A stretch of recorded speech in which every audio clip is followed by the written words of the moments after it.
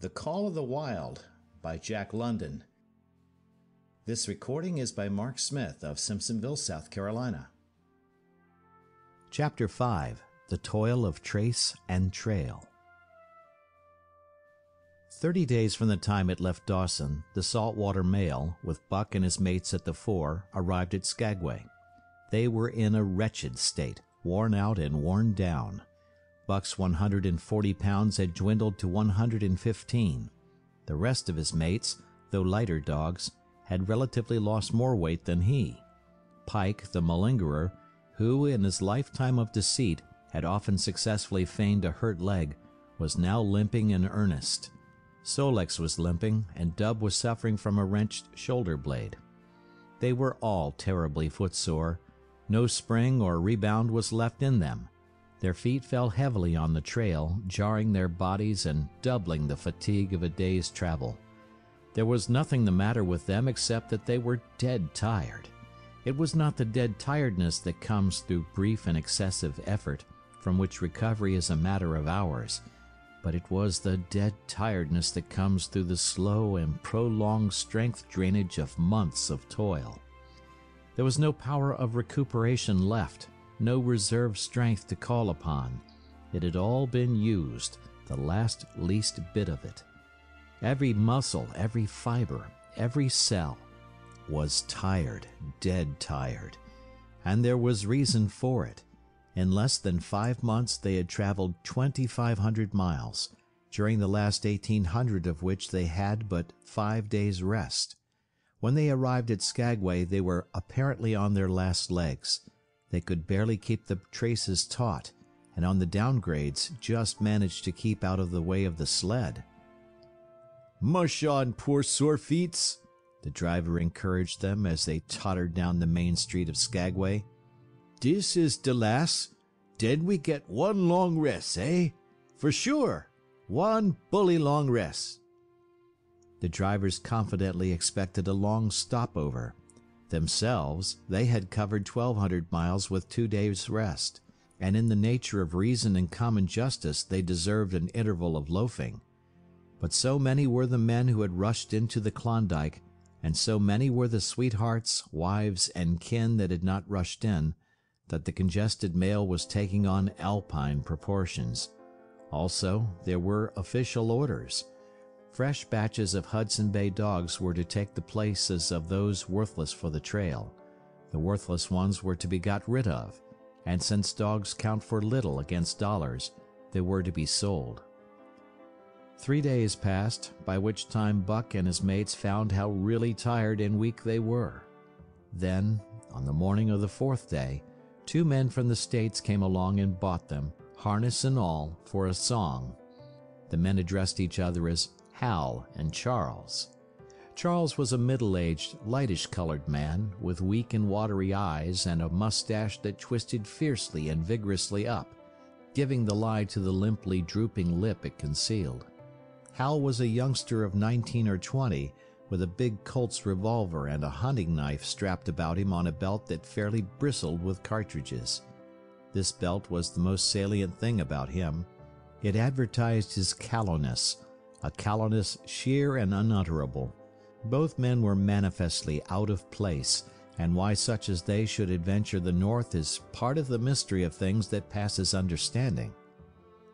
Buck heard the chaffering, saw the money pass between the man and the government agent, and knew that the Scotch half-breed and the mail train drivers were passing out of his life on the heels of Perrault and Francois and the others who had gone before. When driven with his mates to the new owner's camp, Buck saw a slipshod and slovenly affair, tent half-stretched, dishes unwashed, everything in disorder. Also he saw a woman. Mercedes, the men called her. She was Charles's wife and Hal's sister, a nice family party. Buck watched them apprehensively as they proceeded to take down the tent and load the sled.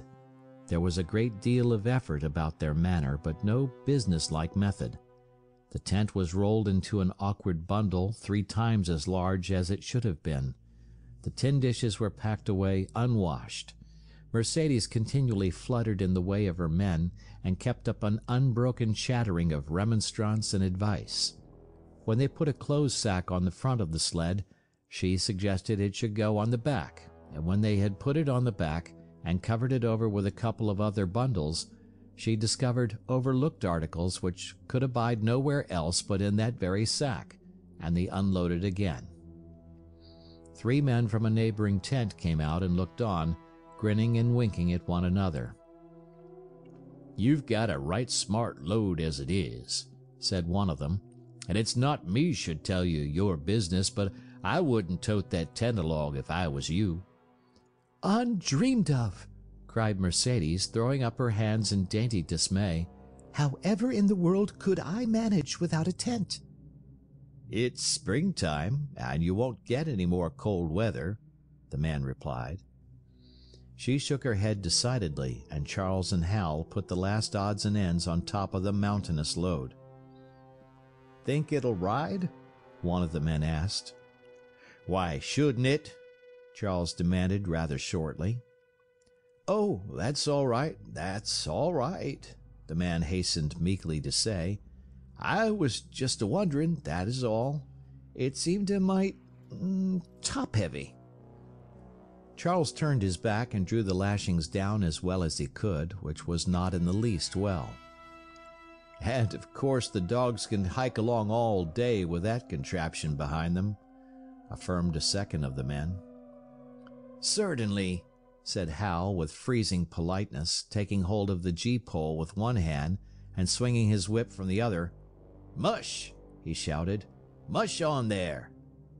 The dogs sprang against the breastbands, strained hard for a few moments, then relaxed. They were unable to move the sled. "The lazy brutes! I'll show them!" he cried, preparing to lash out at them with the whip. But Mercedes interfered, crying, "Oh, Hal, you mustn't!" as she caught hold of the whip and wrenched it from him. "The poor dears! Now you must promise you won't be harsh with them for the rest of the trip, or I won't go a step." "Precious lot you know about dogs," her brother sneered. "And I wish you'd leave me alone. They're lazy, I tell you, and you've got to whip them to get anything out of them. That's their way. You ask anyone. Ask one of those men." Mercedes looked at them imploringly, untold repugnance at sight of pain written in her pretty face. "They're weak as water, if you want to know," came the reply from one of the men. "Plumb tuckered out, that's what's the matter. They need a rest." "Rest be blanked," said Hal with his beardless lips, and Mercedes said, "Oh," in pain and sorrow at the oath. But she was a clannish creature and rushed at once to the defense of her brother. "Never mind that man," she said pointedly. "You're driving our dogs, and you do what you think best with them." Again Hal's whip fell upon the dogs. They threw themselves against the breastbands, dug their feet into the packed snow, got down low to it, and put forth all their strength. The sled held as though it were an anchor. After 2 efforts they stood still, panting. The whip was whistling savagely when once more Mercedes interfered.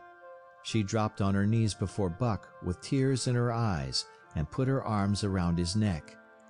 "You poor, poor dears," she cried sympathetically. "Why don't you pull hard? Then you wouldn't be whipped." Buck did not like her, but he was feeling too miserable to resist her, taking it as part of the day's miserable work. One of the onlookers, who had been clenching his teeth to suppress hot speech, now spoke up. "It's not that I care a whoop what becomes of you, but for the dog's sake, I just want to tell you, you can help them a mighty lot by breaking out that sled.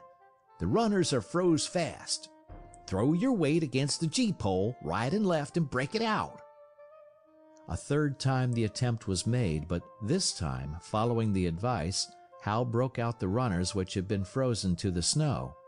The overloaded and unwieldy sled forged ahead, Buck and his mates struggling frantically under the rain of blows.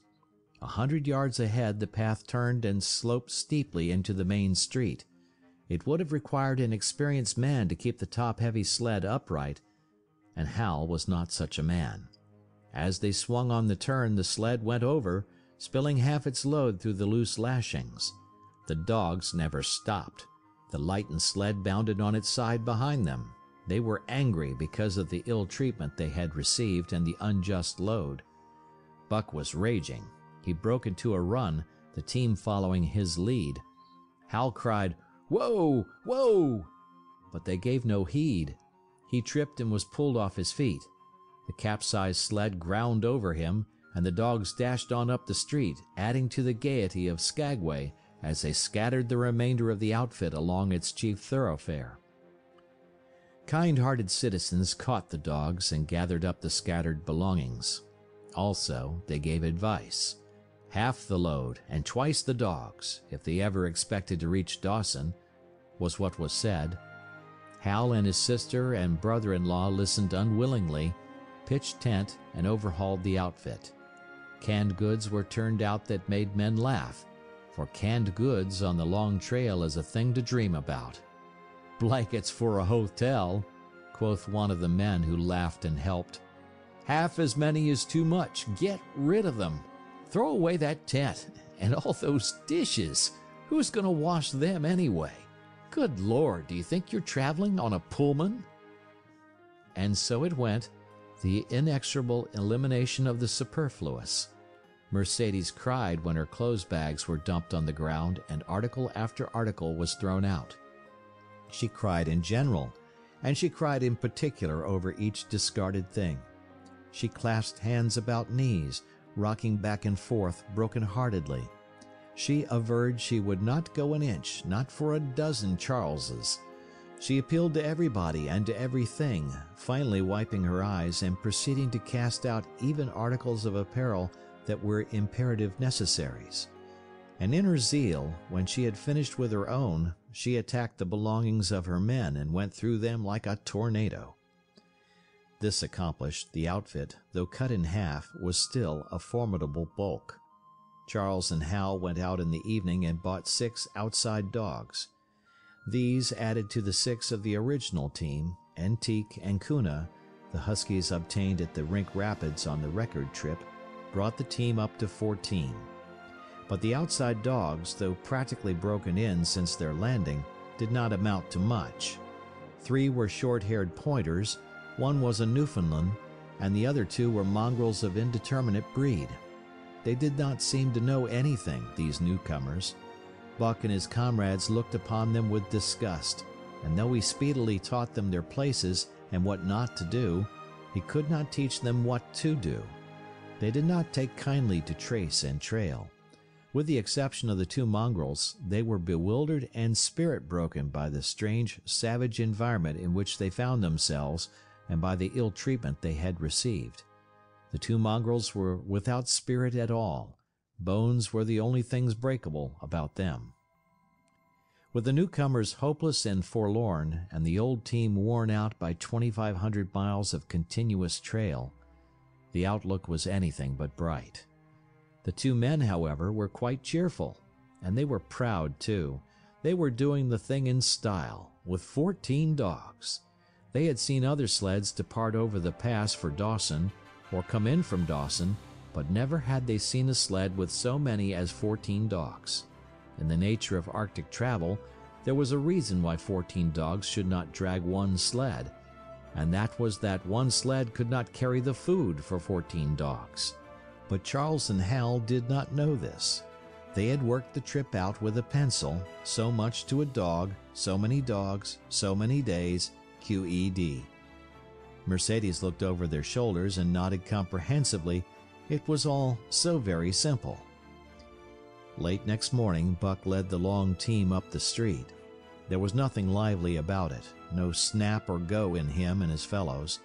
They were starting dead weary. 4 times he had covered the distance between Saltwater and Dawson, and the knowledge that, jaded and tired, he was facing the same trail once more made him bitter. His heart was not in the work, nor was the heart of any dog. The outsides were timid and frightened, the insides without confidence in their masters. Buck felt vaguely that there was no depending upon these 2 men and the woman. They did not know how to do anything, and as the days went by it became apparent that they could not learn. They were slack in all things, without order or discipline. It took them half the night to pitch a slovenly camp, and half the morning to break that camp and get the sled loaded in fashion so slovenly that for the rest of the day they were occupied in stopping and rearranging the load. Some days they did not make 10 miles. On other days they were unable to get started at all, and on no day did they succeed in making more than half the distance used by the men as a basis in their dog food computation. It was inevitable that they should go short on dog food, but they hastened it by overfeeding, bringing the day nearer when underfeeding would commence. The outside dogs, whose digestions had not been trained by chronic famine to make the most of little, had voracious appetites. And when, in addition to this, the worn-out huskies pulled weakly, Hal decided that the orthodox ration was too small. He doubled it, and to cap it all, when Mercedes, with tears in her pretty eyes and a quaver in her throat, could not cajole him into giving the dogs still more, she stole from the fish sacks and fed them slyly. But it was not food that Buck and the huskies needed, but rest. And though they were making poor time, the heavy load they dragged sapped their strength severely. Then came the underfeeding. Hal awoke one day to the fact that his dog food was half gone and the distance only quarter covered. Further, that for love or money no additional dog food was to be obtained. So he cut down even the orthodox ration and tried to increase the day's travel. His sister and brother-in-law seconded him, but they were frustrated by their heavy outfit and their own incompetence. It was a simple matter to give the dogs less food, but it was impossible to make the dogs travel faster, while their own inability to get underway earlier in the morning prevented them from traveling longer hours. Not only did they not know how to work dogs, but they did not know how to work themselves. The first to go was Dub. Poor blundering thief that he was, always getting caught and punished, he had none the less been a faithful worker. His wrenched shoulder blade, untreated and unrested, went from bad to worse, till finally Hal shot him with the big Colt's revolver.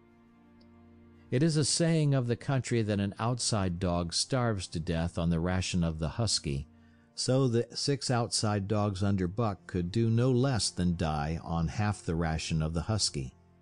The Newfoundland went first, followed by the 3 short-haired pointers, the 2 mongrels hanging more grittily on to life, but going in the end. By this time all the amenities and gentlenesses of the Southland had fallen away from the 3 people. Shorn of its glamour and romance, Arctic travel became to them a reality too harsh for their manhood and womanhood. Mercedes ceased weeping over the dogs, being too occupied with weeping over herself and with quarreling with her husband and brother. To quarrel was the one thing they were never too weary to do. Their irritability arose out of their misery, increased with it, doubled upon it, outdistanced it. The wonderful patience of the trail which comes to men who toil hard and suffer sore, and remain sweet of speech and kindly, did not come to these 2 men and the woman. They had no inkling of such a patience. They were stiff and in pain, their muscles ached, their bones ached, their very hearts ached, and because of this they became sharp of speech, and hard words were first on their lips in the morning and last at night. Charles and Hal wrangled whenever Mercedes gave them a chance.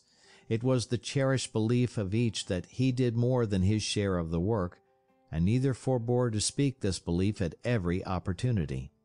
Sometimes Mercedes sided with her husband, sometimes with her brother. The result was a beautiful and unending family quarrel. Starting from a dispute as to which should chop a few sticks for the fire, a dispute which concerned only Charles and Hal, presently would be lugged in the rest of the family, fathers, mothers, uncles, cousins, people thousands of miles away, and some of them dead. That Hal's views on art, or the sort of society plays his mother's brother wrote, should have anything to do with the chopping of a few sticks of firewood passes comprehension. Nevertheless, the quarrel was as likely to tend in that direction as in the direction of Charles's political prejudices. And that Charles's sister's tale-bearing tongue should be relevant to the building of a Yukon fire was apparent only to Mercedes, who disburdened herself of copious opinions upon that topic, and incidentally upon a few other traits unpleasantly peculiar to her husband's family. In the meantime, the fire remained unbuilt, the camp half-pitched, and the dogs unfed. Mercedes nursed a special grievance, the grievance of sex. She was pretty and soft, and had been chivalrously treated all her days. But the present treatment by her husband and brother was everything save chivalrous. It was her custom to be helpless. They complained, upon which impeachment of what to her was her most essential sex prerogative, she made their lives unendurable. She no longer considered the dogs, and because she was sore and tired, she persisted in riding on the sled. She was pretty and soft, but she weighed 120 pounds, a lusty last straw to the load dragged by the weak and starving animals. She rode for days, till they fell in the traces and the sled stood still. Charles and Hal begged her to get off and walk, pleaded with her, entreated, the while she wept and importuned heaven with a recital of their brutality. On one occasion they took her off the sled by main strength. They never did it again. She let her legs go limp like a spoiled child and sat down on the trail. They went on their way, but she did not move. After they had traveled 3 miles, they unloaded the sled, came back for her, and by main strength put her on the sled again. In the excess of their own misery, they were callous to the suffering of their animals. Hal's theory, which he practiced on others, was that one must get hardened. He had started out preaching it to his sister and brother-in-law. Failing there, he hammered it into the dogs with a club. At the 5 fingers, the dog food gave out, and a toothless old squaw offered to trade them a few pounds of frozen horsehide for the Colt's revolver that kept the big hunting knife company at Hal's hip. A poor substitute for food was this hide, just as it had been stripped from the starved horses of the cattlemen 6 months back. In its frozen state it was more like strips of galvanized iron, and when a dog wrestled it into his stomach, it thawed into thin and innutritious leathery strings and into a mass of short hair, irritating and indigestible. And through it all, Buck staggered along at the head of the team as in a nightmare. He pulled when he could. When he could no longer pull, he fell down and remained down till blows from whip or club drove him to his feet again. All the stiffness and gloss had gone out of his beautiful furry coat. The hair hung down, limp and draggled, or matted with dried blood where Hal's club had bruised him. His muscles had wasted away to knotty strings, and the flesh pads had disappeared, so that each rib and every bone in his frame were outlined cleanly through the loose hide that was wrinkled in folds of emptiness.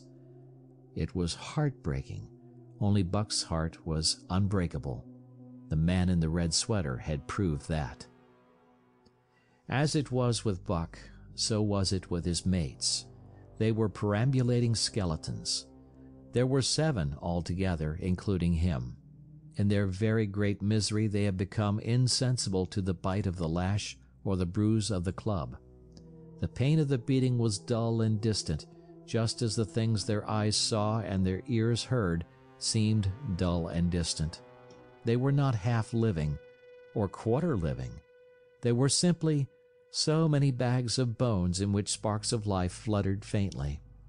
When a halt was made, they dropped down in the traces like dead dogs, and the spark dimmed and paled and seemed to go out. And when the club or whip fell upon them, the spark fluttered feebly up, and they tottered to their feet and staggered on. There came a day when Billy, the good-natured, fell and could not rise. Hal had traded off his revolver, so he took the axe and knocked Billy on the head as he lay in the traces. then cut the carcass out of the harness and dragged it to one side. Buck saw, and his mates saw, and they knew that this thing was very close to them. On the next day, Kuno went, and but 5 of them remained. Joe, too far gone to be malignant, Pike, crippled and limping, only half conscious and not conscious enough longer to malinger, Sol-leks, the one-eyed, still faithful to the toil of trace and trail, and mournful in that he had so little strength with which to pull.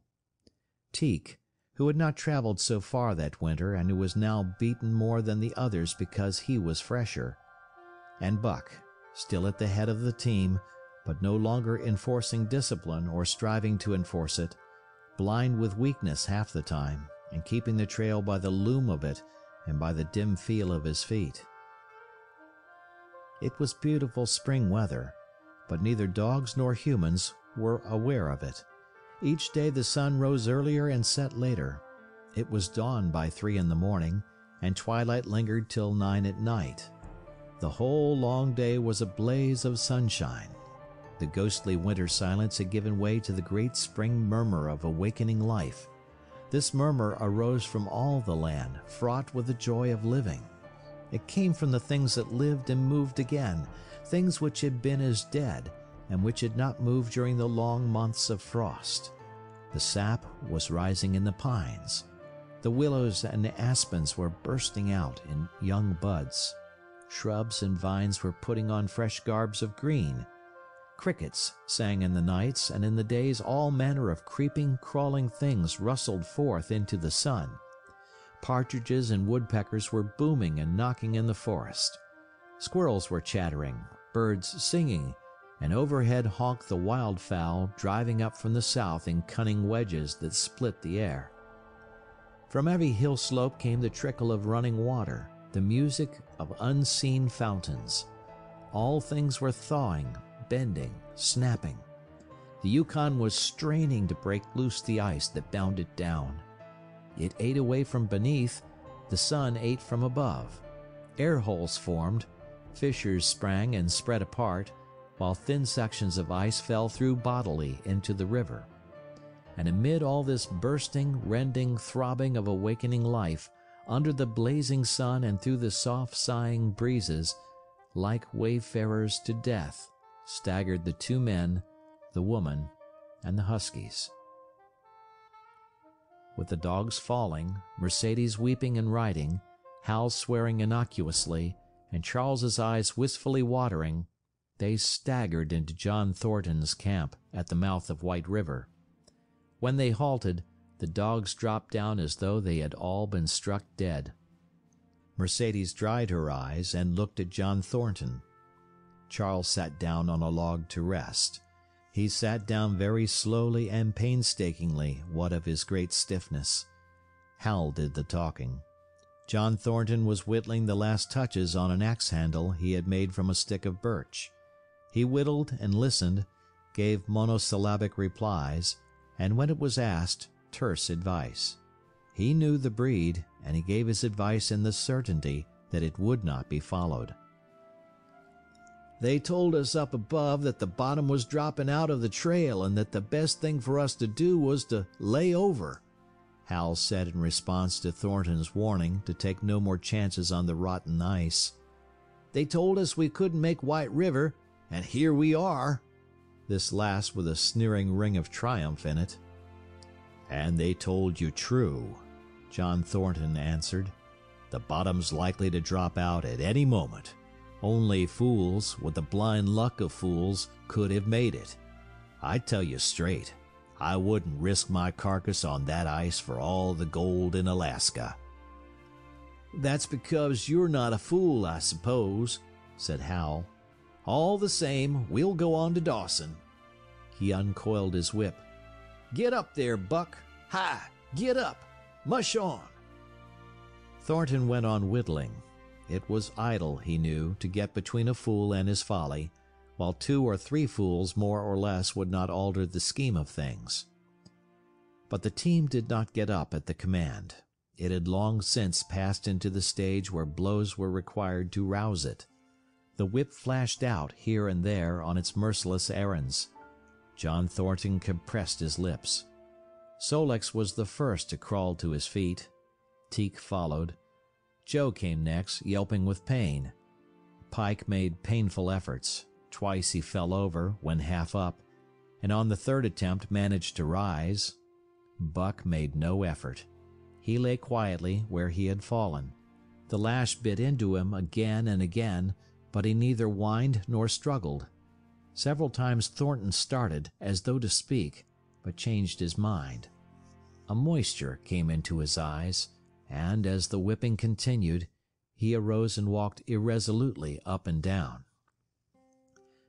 This was the first time Buck had failed, in itself a sufficient reason to drive Hal into a rage. He exchanged the whip for the customary club. Buck refused to move under the rain of heavier blows which now fell upon him.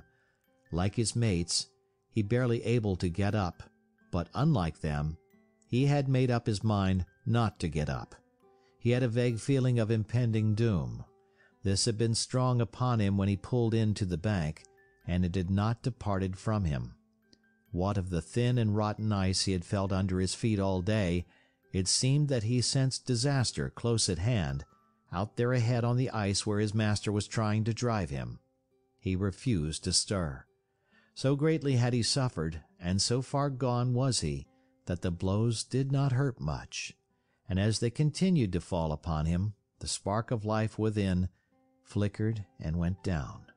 It was nearly out. He felt strangely numb, as though from a great distance he was aware that he was being beaten. The last sensations of pain left him.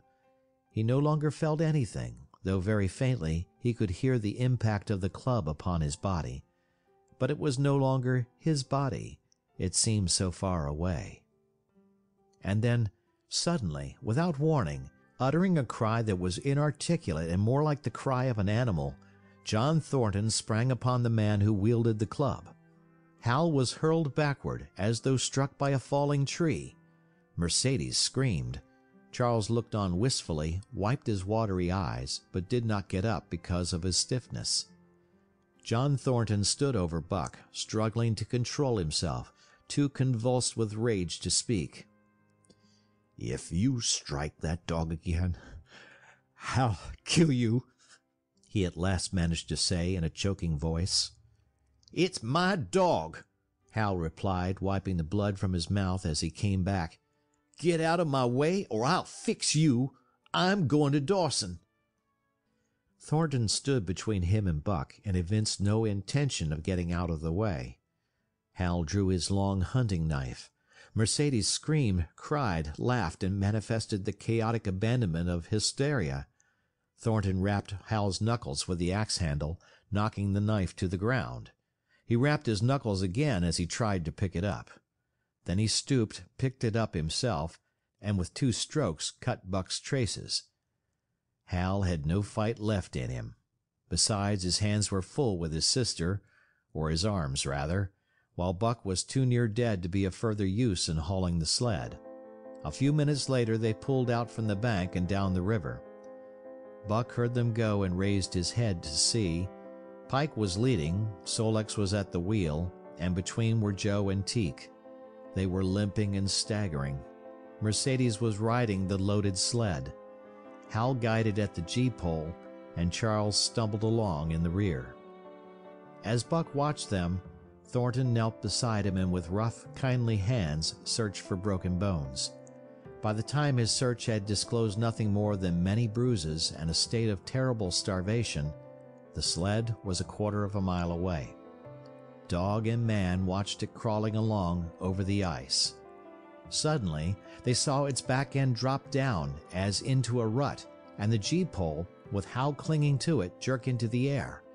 Mercedes' scream came to their ears. They saw Charles turn and make 1 step to run back, and then a whole section of ice give way and dogs and humans disappear. A yawning hole was all that was to be seen. The bottom had dropped out of the trail. John Thornton and Buck looked at each other. "You poor devil," said John Thornton, and Buck licked his hand. End of chapter 5.